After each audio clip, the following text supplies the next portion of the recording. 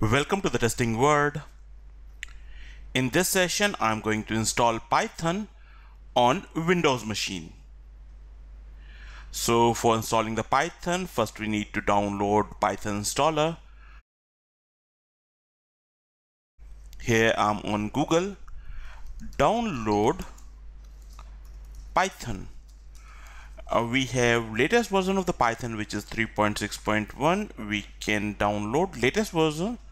So I'm just going to the python.org downloads, and here we are going to get installer. I'm going to download that installer. So here that's a Python 3.6.1. I just click on this and the downloading is started. It's a 29 MB file. It's going to take some time. Pausing the recording till the file is downloaded. Here we have the downloaded file. I just click on this exe file. We are ready to install Python. Here we have a run button. Click on this run button. It is asking for install now or customize installation. I'm going for customize installation. Here few checkboxes are already checked. I'm just keeping it same. Next, it shows this is the installation location. I want to change this location. I want to install Python in my C drive, Python 3.6. You can give any name. I'm just installing into the C drive with the name Python 3.6. Click on install. Here it is going to install Python on my Windows machine, and once installation is done, we are going to get successful message. Installation is done. We are getting the success message. Click on close. Python is installed successfully on my Windows machine. Next step is to set environment variable. So next step is to set environment variable. And how we can set this environment variable? For that, I'm just moving to the location where we have installed Python. So in my case, the location was Python C, Python 3.6. Copy this path, and now we need to set this path to the environment variable.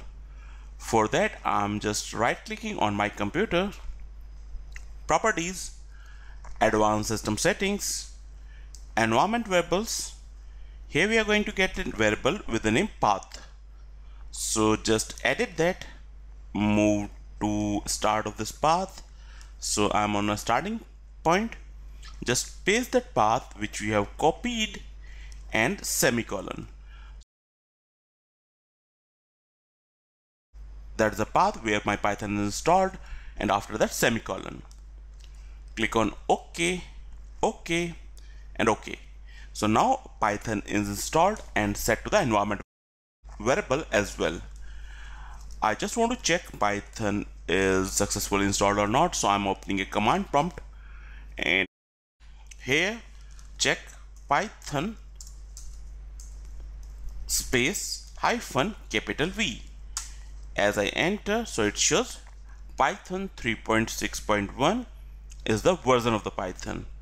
So means I have successfully installed Python on my machine, and we set that Python into the environment variable. So that is done as well. So now we have set up Python on a Windows machine. We set environment variable.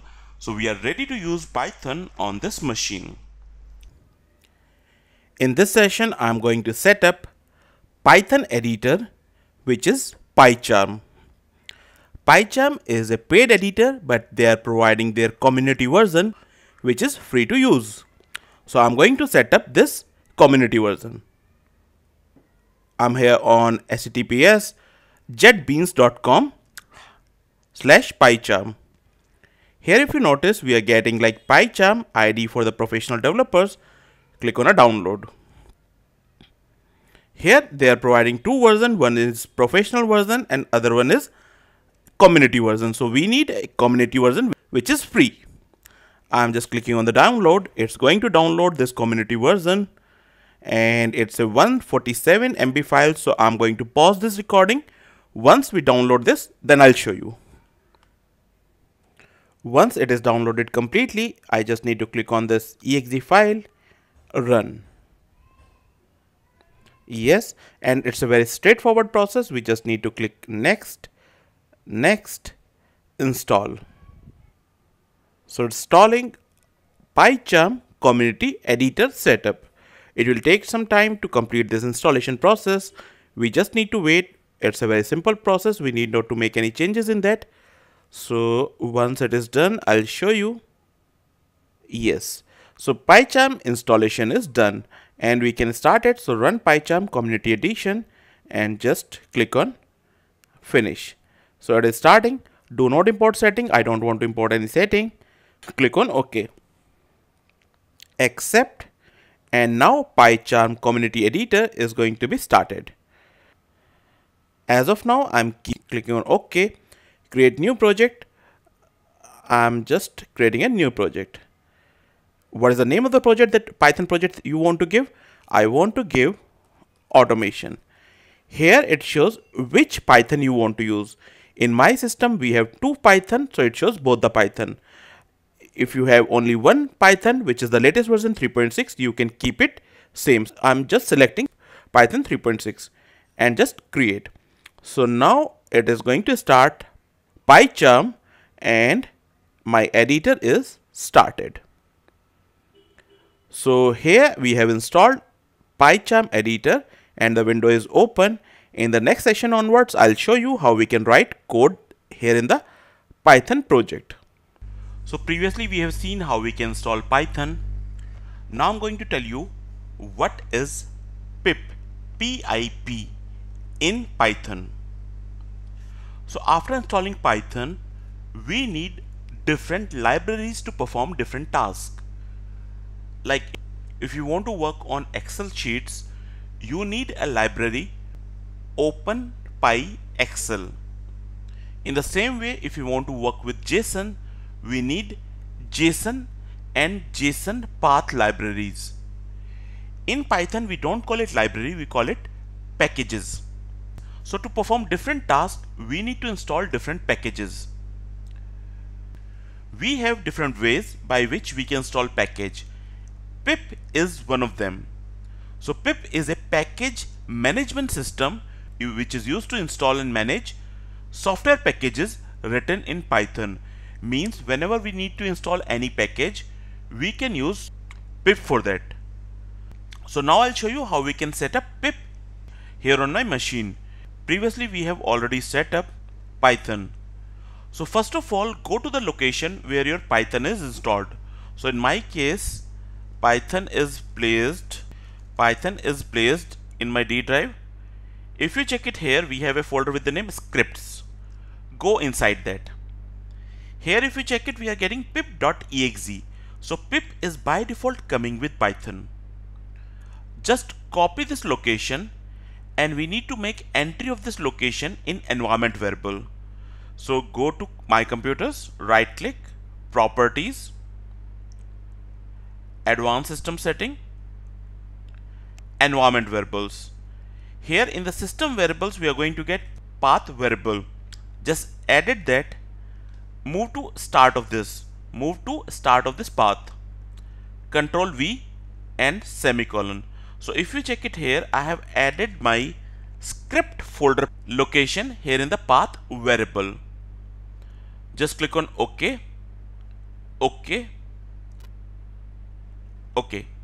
Now we have given the location of my pip.exe in environment variable.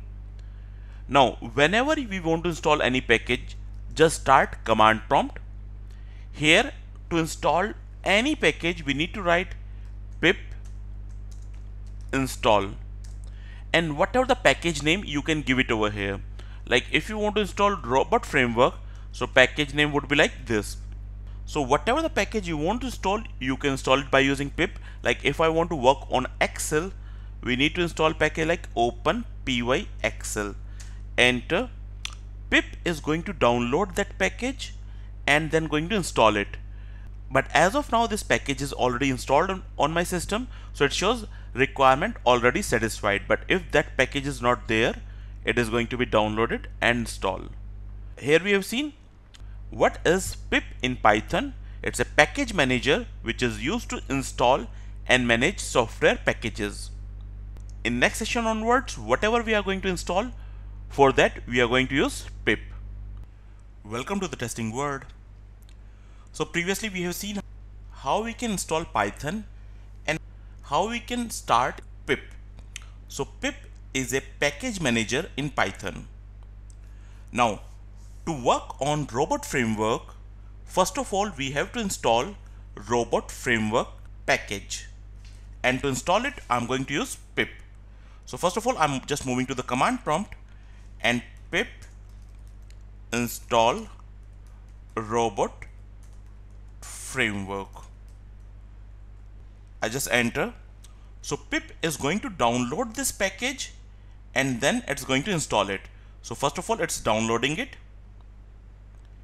and once downloading will be completed, now it started installation. So whenever we want to work on robot framework, first we have to install robot framework package. As we have seen robot framework website, so when we installed robot framework, it installed with all these standard libraries.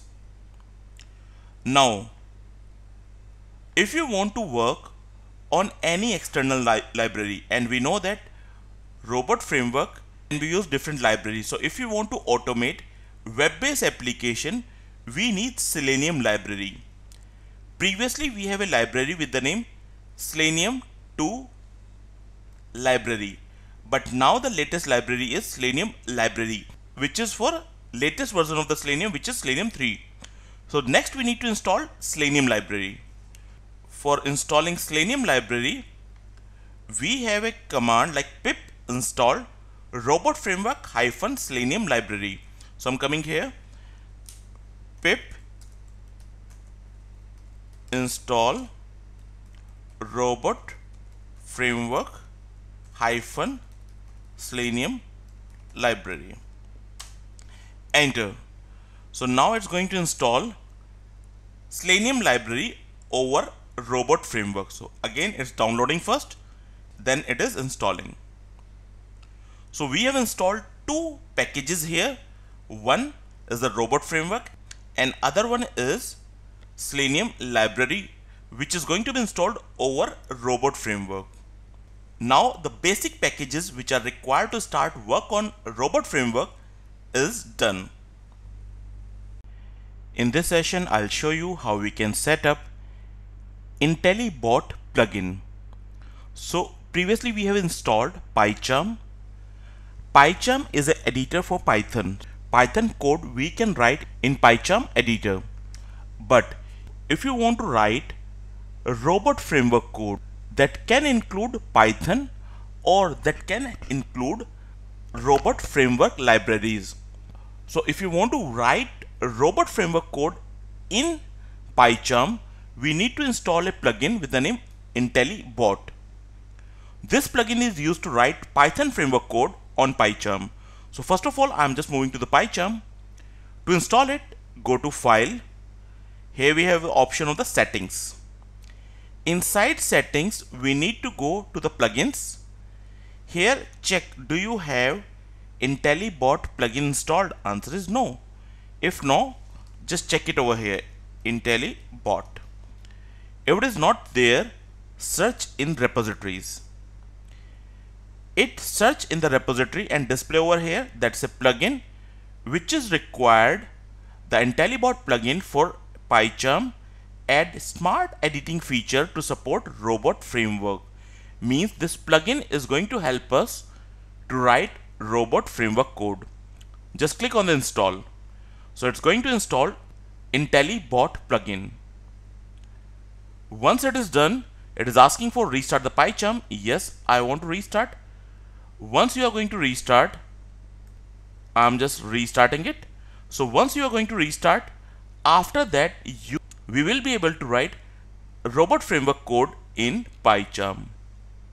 So here we have installed IntelliBot plugin, and that plugin is required to write robot framework code here on the Pycharm. In next session onwards, I'll show you how we can write test cases in robot framework. That's all we have. Thanks for watching this video.